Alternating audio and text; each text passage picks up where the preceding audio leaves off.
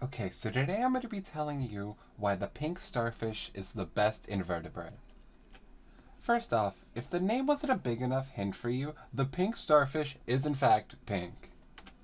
A unique feature about these sea stars is that they are able to regenerate their limbs, so if you were to ever get in a fight with one of these, don't try and cut it up, because that sucker's just going to grow right back and make you look like a fool and waste your time.